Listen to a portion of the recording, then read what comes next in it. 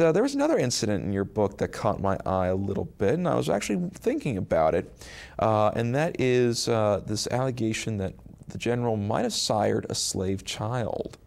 Yes, now I have that under the heading of strange but true. There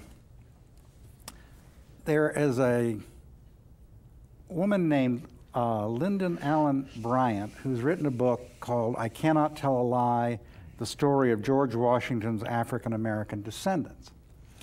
And she is the descendant of a slave named West Ford. And West Ford was the son of a young girl named Venus, who was the slave of George Washington's brother, John Augustine of Westmoreland County. And there's an oral tradition in this family that when Venus was confronted by her mistress, Hannah Washington, with her pregnancy, she said, "Mistress, the old general is the father." Now, this is an oral tradition that's been passed down for hundreds of years and which first saw print in the 1940s. Now, in an earlier time, we would have dismissed this out of hand and said, well, you know, it's an oral history, big deal. But in light of the case of Thomas Jefferson and Sally Hemings, you really have to pursue these things a lot more, because there was an oral tradition in the Hemings family that said Thomas Jefferson is the father of Sally Hemings' children. Subsequent DNA evidence demonstrated that there was Jefferson DNA in Heming descendants. And there was additional evidence in terms of who was in proximity to Sally Hemings at the time of her pregnancies, who could have been the father.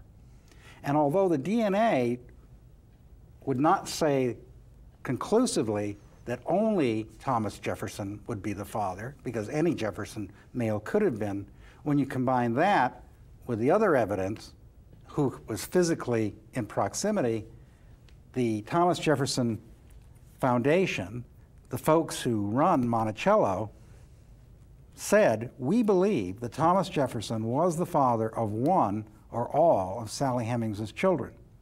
So, where does that leave us with Washington? The DNA doesn't prove that George Washington was the father of West Ford.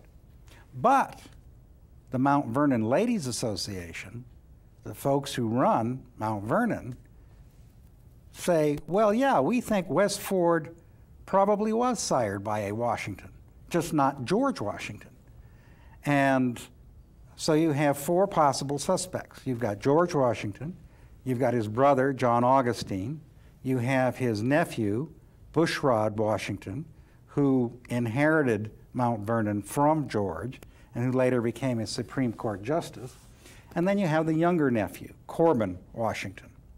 So the Ladies Association of Mount Vernon has said, if DNA science progresses, we pledge our full cooperation. But at this state of the science, we can only narrow it down to those four Washingtons who could have been the father of West Ford.